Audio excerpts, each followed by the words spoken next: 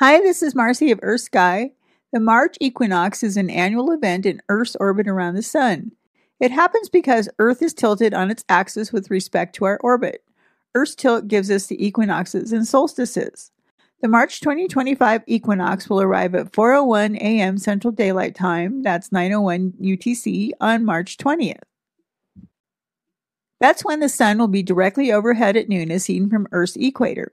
On the day of the March equinox, the Sun crosses the celestial equator, moving from south to north, bringing spring and summer to Earth's northern hemisphere. The name equinox comes from the Latin word for equal night. Days and nights are about equal now for everyone across the globe. And on this March equinox 2025, you'll find the moon high in the morning sky in a waning gibbous phase. And now for some sure signs the March equinox has arrived. Daffodils are popping up. The length of daylight is changing faster now than any other time. The fastest sunsets and sunrises of the year happen at the equinoxes. By that we mean the time it takes the sun to rise or set. In the Northern Hemisphere, the days become longer and the nights become shorter. It's the opposite for the Southern Hemisphere. The sun is rising almost exactly due east and setting almost exactly due west.